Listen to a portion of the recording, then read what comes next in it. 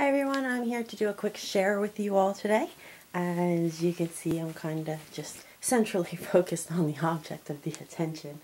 This is a crochet project. It's an ripple pattern, I believe, and you could get that for free anywhere all over the internet.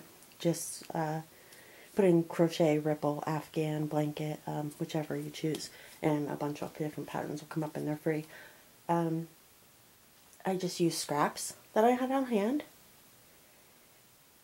and it took a little bit more of some than others, but the further you get out, the more you need. It's basically the easiest way to put it. And this one I altered. It's not an actual throw blanket, so to speak. This one is actually for a baby, and I thought this would be perfect. It would fit over the car, your car seat, the car carrier, your stroller. It'd be a nice little blanket for them to tote around as they get older, like their little security blanket.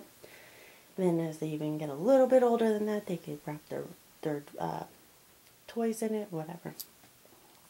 And they can even take naps on the floor, whatever. It's perfect.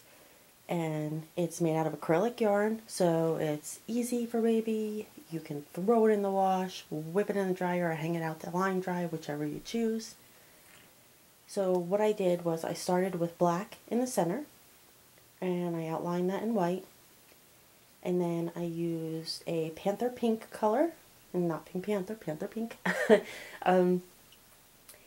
It's actually a mixture of pinks, purples, and blacks, and I really love that color. I actually made a sweater out of it a while back, a knit sweater.